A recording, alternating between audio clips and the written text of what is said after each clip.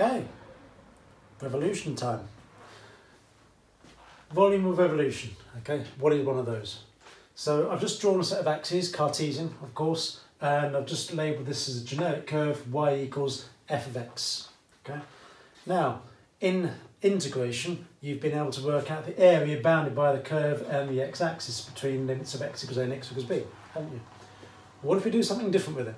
Okay. What I'm going to do is I'm going to take this curve, okay, I'm going to rotate it 2 pi radians around the x-axis. Always radians when we're using calculus, remember, okay? So 2 pi radians around the x-axis, okay? So like that. I'm sorry, I did that twice. Should have done it once, really, didn't I? So I'm going to rotate it just once, one complete term basically, 2 pi radians, 360 degrees, okay, around the x-axis, okay? What sort of shape does this make? What sort of shape is traced out? It's a 3D shape, isn't it? Okay, it's a weird looking 3D shape, granted, but it's still a 3D shape, okay? We can work out volumes of 3D shapes by using integration. Okay, so integration comes up all over the place, isn't it? Not just about areas now, it's about volumes of shapes as well, okay? And we're going to do that using integration. I'm going to show you the method for it, okay? What we're going to do is we're going to divide this up into different segments, okay? Like we did with integration, okay? Remember, integration is an infinite sum of rectangles all added together, okay? That's what integration is, and it gives you a total area, okay? What we're going to do is something a little bit different, okay? I'm going to hopefully, look, I'll just show you what it looks like on the bottom here. Let's try and get the mirror image of that look right. That's not bad, is it? Okay, it's not bad, okay? So, just bear with me. So I've never introduced it this way, it's just a thought just occurred to me right now when I was thinking about it. I'm going to give this one a go. If it turns out to be rubbish, I'll re-record the video and do it my traditional way, okay? But if it works out well, I'll just keep it, okay? What we're going to do is we're going to just slice it up, okay? So imagine just slicing this up. You're going to get effectively what look like circular discs, aren't you? Can you imagine that? Because remember, you're rotating this shape, hence that's not much good, is it? Because you can't see this. There, might as well do it like that. You can see the circle then. Yeah. You're getting the circular shape when you rotate this curve, aren't you? All the way around the x-axis. Okay. And when it's gone half a turn, it's down by there, and then it's full turn, it's gone all the way back. Okay. So what we're going to do is we're going to divide this into circular discs. Okay. Like that. Okay. Now let's see if I can just try and draw one of these out nicely.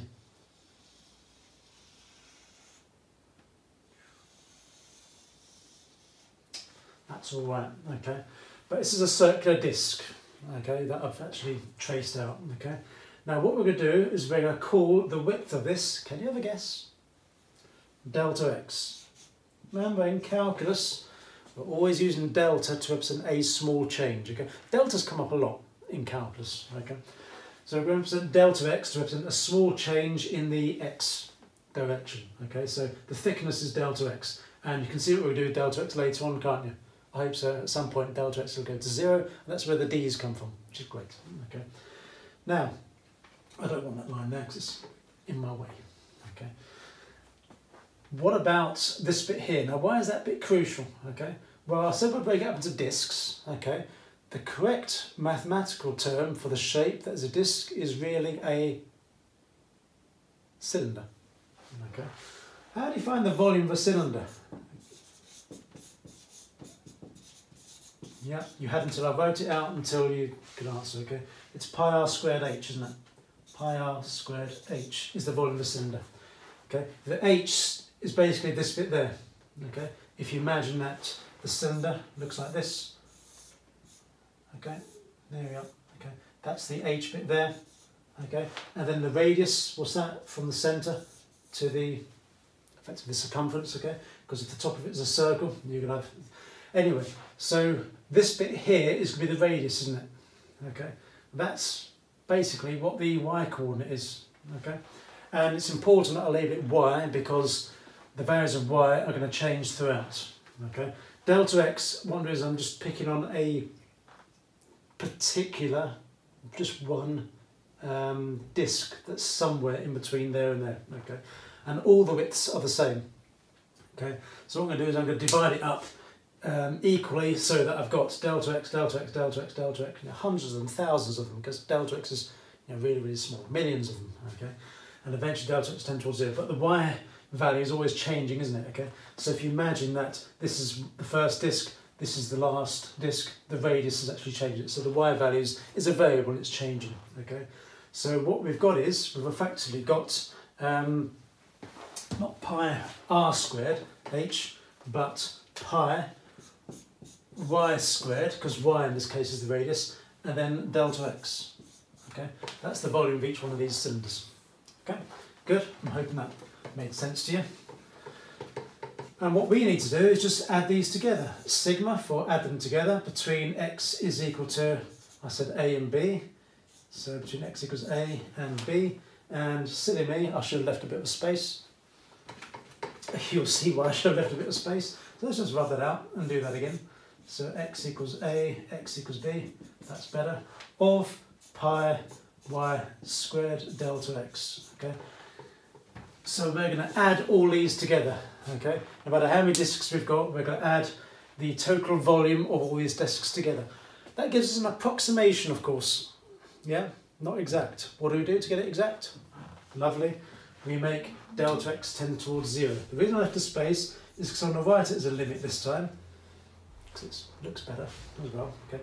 The limit as delta x tends towards 0.